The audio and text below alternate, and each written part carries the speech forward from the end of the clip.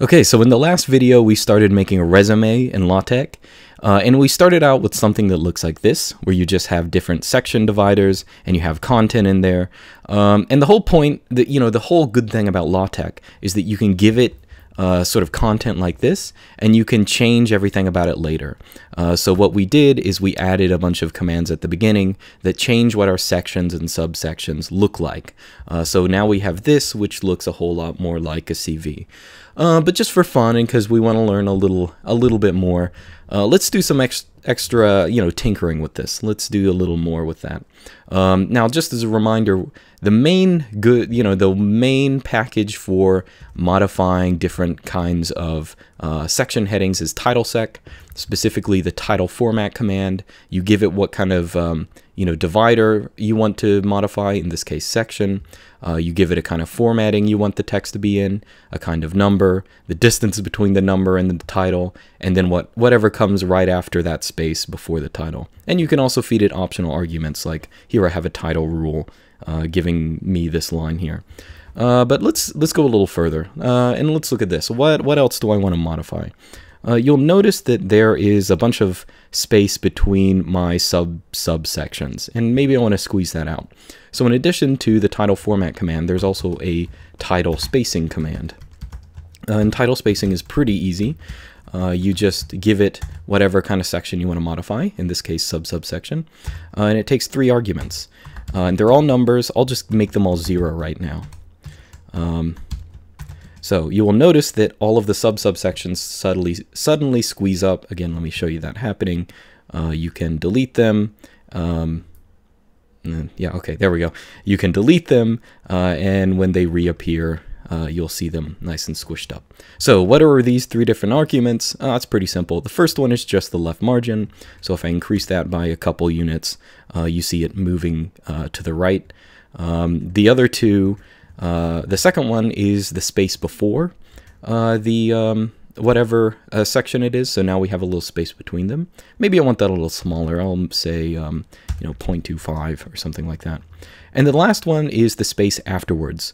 So you'll see it add a little space afterwards.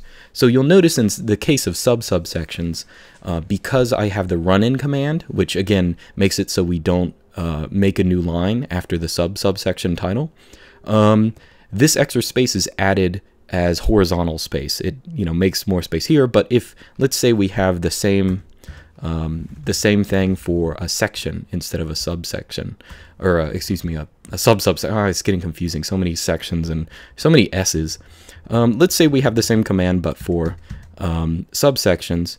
If we increase this third one, you won't be adding horizontal space, you'll be adding vertical space. So now we have a bunch of space here, but we don't want that. That's ugly. Or maybe you like it, whatever. So just know the main 2 commands, again, title format and title spacing. If you know this, you can do most of that. So let's see, what else do I want to change? I'd sort of like for these subsection headings like workflow, languages, multimedia, I'd sort of want for them to be a little bit more prominent. And one of the ways I can do that is by making them stick out leftward or something like that. Or maybe I'll squeeze the rest of the text in, and I want this to hang out a little to the left, just so you can see them easily when you're observing the page. Let's see, there are a couple ways I can do that. Now, first off, as a reminder, one of the most basic commands is H space or V space, and that just stands for horizontal or vertical space. So let's go to my subsection area, and remember this bullet, that is the little dot here. Now I can also add an H space command, and let's say I'll add 1 inch or something like that. And that'll add an extra inch of space, sort of moving it inwards. But I want the opposite of that. But the nice thing about LaTeX, or I guess that was 0.1 inch, but whatever. The nice thing about LaTeX is that you can really just feed it negative numbers, and it'll do exactly what you want. So let's feed it negative let's feed it negative ½ inch. Oh, that's too much. Maybe negative ¼ inch, something like that. All right, that's all right.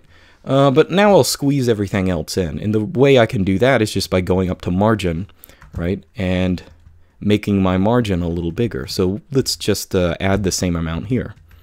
So now everything else is squeezed in, and the subsections are actually the same place they were at the beginning. They're just a little bit more prominent now.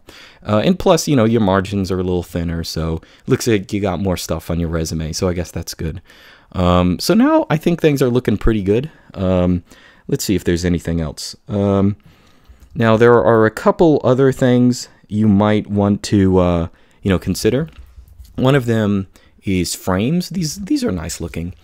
So I told you, like, run and you can give optional commands to you know, the title format command. One of my favorite is frame. So I'll just throw that in there, and you'll notice that it's not loading. Oh, there's a reason for that. Okay, hold on. Let me change some things. So one of the things I did is I put all the formatting stuff in this first argument. Sometimes it's better to put them in the fourth. Remember, the fourth argument modifies only the title, while the first modifies everything. So it gets a little confused if you don't have a number or something. So I'm going to move these down, and then I'll tell you what I'm going to do. So I'm going to move this to there. Yeah, still looks the same. That's good. And now I'm going to add frame here. It just gets a little, there we go. Okay, so now we have a frame around this. That looks pretty nice. Well, actually it looks a little ugly with this line. I'm going to get rid of the title rule. What else do I want? I sort of want, yeah, now that I got that done, maybe I'll add a little space here. Remember, the space is just going to, you know, it's just the distance between the title and everything around it. So functionally, it's giving this frame more space. And I think I sort of also want to have this thing centered. That would probably be nice. So let me go. It's probably best to put it here. Fill center. Actually, sometimes one of the things you got to be careful about is you have to have a particular order you put some of the formatting commands in. So, oops. Okay, there we go. Yeah, so if I put fill center at the end, it gets a little confused. It's better to put more general stuff at the beginning. So yeah, this is what we got right now. And, you know, I think this is a pretty good stopping point for now. I might do a little bit more later, but this is just to give you an idea of some of the more basic commands. I'm actually going to do another little video on LaTeX soon, but yeah, I think this is enough to give you a good idea.